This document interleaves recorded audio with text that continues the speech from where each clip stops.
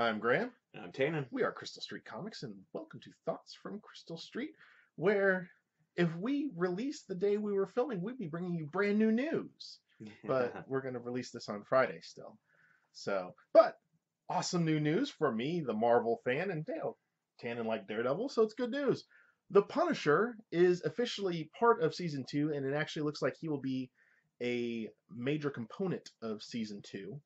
The logo has now the Daredevil name, but it's all shot with bullet holes. So, and with the announcing of the casting of John Brenthal, I'm not sure how you pronounce your last name. I'm sure it's a very nice last name. I just don't know how to pronounce it. Famous for The Walking Dead, which is a show, ironically, neither of us have gotten into. No. By the time that happened, I was already done with zombies. Yeah. It's like there's just inundating too much, Yeah. and I just never cared to watch it. Yeah. So, not super familiar with his work. He was also recently in Fury, and The Wolf of Wall Street. So, uh, I I've kind of learned to trust Marvel's casting. Of course, there's that small piece of me. I was such a huge fan of the Thomas Jane film. I don't count Punisher Warzone. I'll tell you what, Punisher Warzone, because I like to say some nice things. The first 15 minutes, whatever that opening scene in the mansion, are great. That's a great Punisher scene, and the actor Ray Stevenson was good as the Punisher. The rest of that movie's awful. Yeah, I'm pretty sure that was put together by the same people that did Ghost Rider. Yeah, because it had the same. Yeah, Warzone had the same feeling of we don't really have a plot here, so let's just kill things. Yeah, it almost felt like a not nearly as good version of Dread or The Siege. Yeah. But it was not nearly as good as either of those films. But this is fairly exciting news, and it's kind of funny because I was actually on Twitter the other day, and one of the people I follow is at Super Movie Bro at Super Bro Movie. I'll put your name under here and fix it correctly. I forget which order that goes in.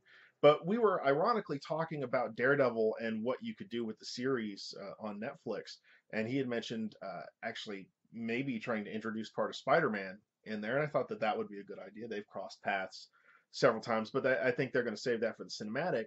But I had brought up the Punisher because there is a very prominent story arc where Matt Murdock actually has to defend Frank Castle in court. And so I just thought that was a natural fit. So when I saw this announcement today, I was ecstatic.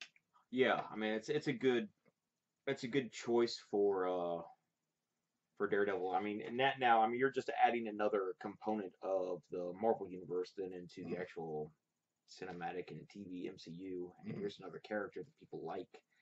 And the Daredevil platform is the perfect place to put him. Yeah. And I would say, as opposed to trying to give him his own show or movie, because you're going to run into, I mean, he has a few of his own graphic novels that could stand alone, but you still run into.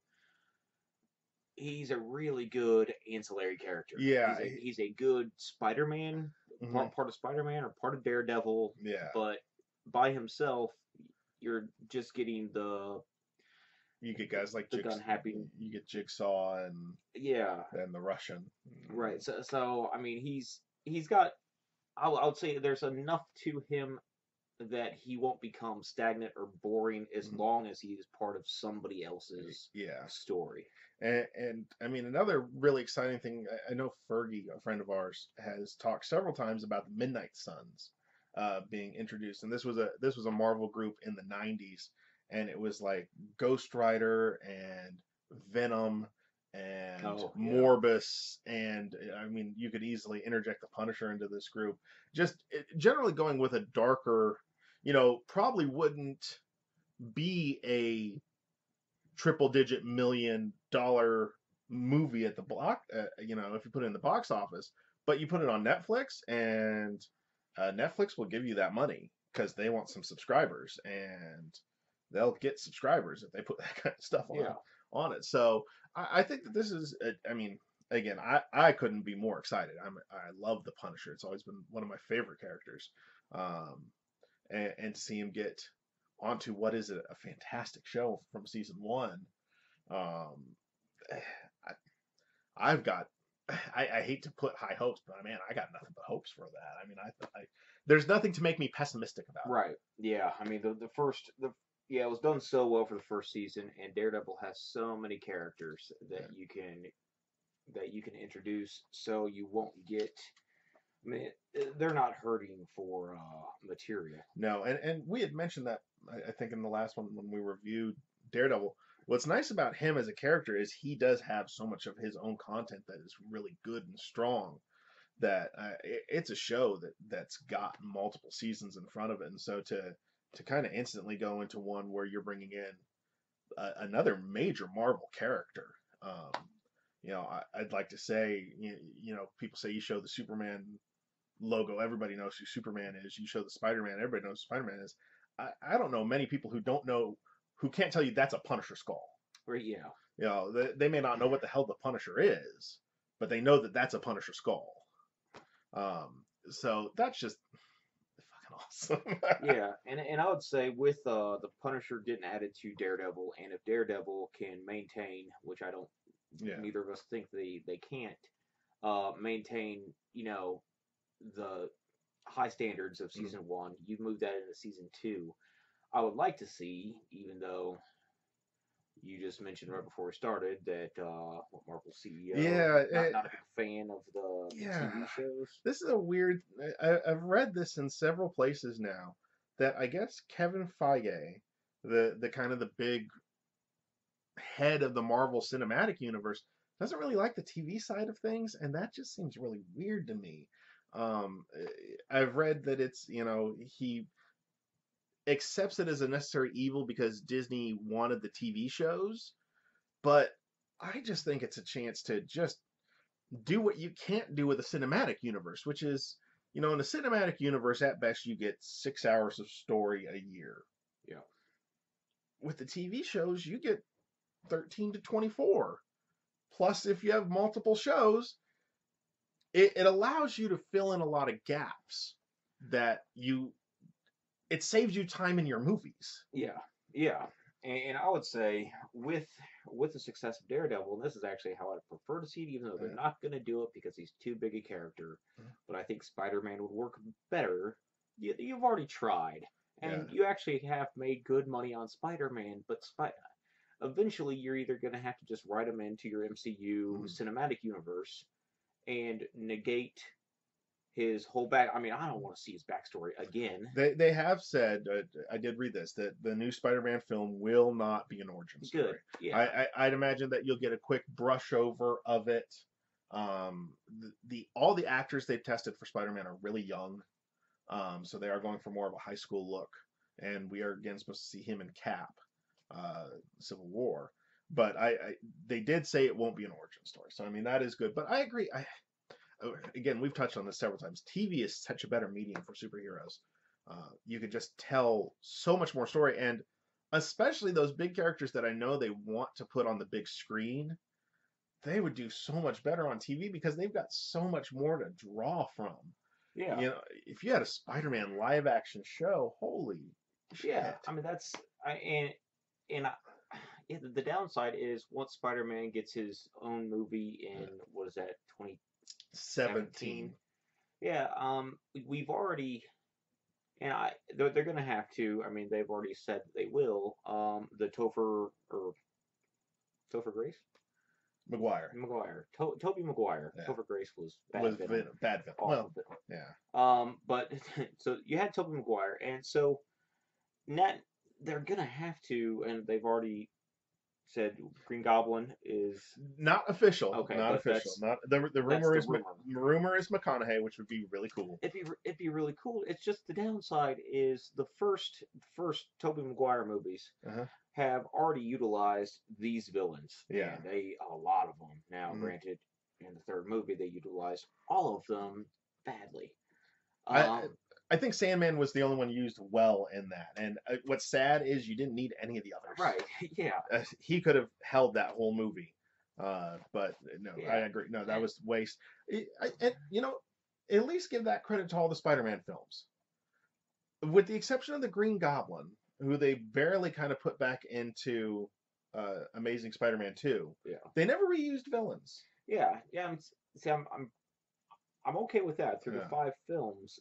Just it's the downside is once you get to his own movie in 2017, Yeah. they, I mean, like they should with Tobey Maguire, they utilize some of the villains that they should use. Yeah. Doctor Octopus, Yeah. Green Goblin. I mean, these are villains that you're going to need, Yeah. and now you're actually utilizing this massive budget for this one movie, and the downside is a movie that people have seen Mm. less than 20 years ago. Yeah.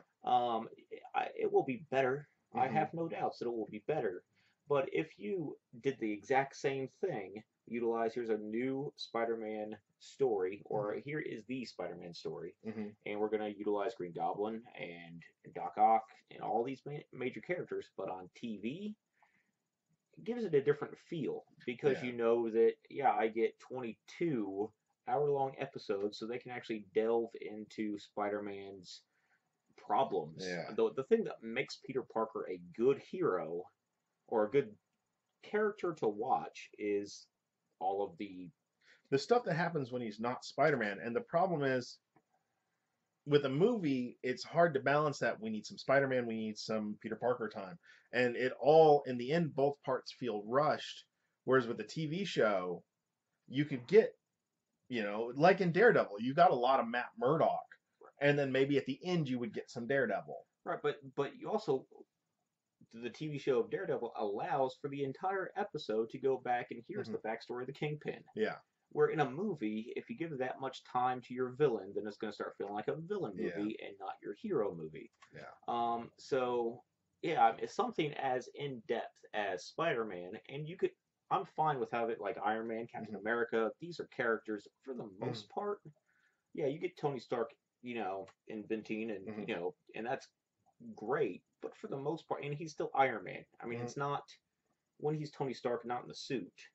He's still the same character. Same with Steve Rogers. I mean, you don't need what did Steve Rogers do on his off day. Yeah. Because it's not really part of the story. Yeah. Peter Parker, those books are pretty much 50-50. Yeah. Parker, actually, a lot of those books are about 65-35 of Parker and then 35% Spider-Man. And in a movie, to make it engaging, you just need the action. Yeah. So yeah, Spider-Man would be a much better TV show, and it's already the MCU. Just I mean, now he's in the Avengers movies, or he's helping those guys, but he's also down on the street. So again, that was a nice little offshoot we went on to there, and that all stemmed from again. I don't understand why a disconnect between the two universes. You have a rare certain chance here to utilize this combined media like never thought of before. Oh yeah. And so I really hope that they kind of figure out that coexistence again. And again, Punisher coming in season 2 of Daredevil, that's just fucking awesome. Yeah, that's gonna be good. That's so. Way to go, Marvel! You're still kicking ass. Real quick question for you though, just because of what you were saying about how Peter Parker books are weighed. So, by your logic, should a Batman movie have 5% Bruce Wayne and the rest of it all be Batman in a bat suit? Because that's how Batman comic books are. I would say eventually. I'm fine with the like Batman Begins, him trying to pretend to be the billionaire playboy. Right. I liked how they did that because Batman pretty much from the onset of his parents getting murdered, he knew that he's got to become this thing. So the Bruce Wayne persona is really, I mean, he's mentioned it numerous times in the comic books that he views himself as Batman. Right. Bruce Wayne is his alter ego that he has to pretend to be Bruce Wayne. Yeah. He's not pretending to be Batman. So, eventually, to get a very comic book correct Batman movies, it's going to be you get to see Batman without his cowl on when he's in front of the Bat computer, and he just takes it off because his head is probably sweating. Yeah, and Alfred brings him a sandwich. Yeah, because that's Bruce Wayne. Yeah. I mean, you might have a few times where he mentioned some kind of board thing where he Yeah. has to pretend to give a damn what Wayne Enterprises is doing. As long as they're making money, I don't really think he cares too No, I don't. much. So you hear that, Affleck? No taking Mm. off the suit. Yeah. That's you're in the suit now all the time. Yeah, now I actually think this movie will be. I mean, I doubt I'm gonna see a whole lot of Bruce Wayne Okay. in this movie. He'll There's He'll gonna be be. some, but I think this is predominantly gonna be Batman. Yeah, I totally think he's macking on Superman's girl too, because he's fucking Bruce Wayne. That's what he does. He's coming for Lois. So that went all kinds of different places, but that's what Thoughts for Crystal Street is. It's our thoughts, just all over the place. So I'm Graham, I'm Tana. and we'll see you next time.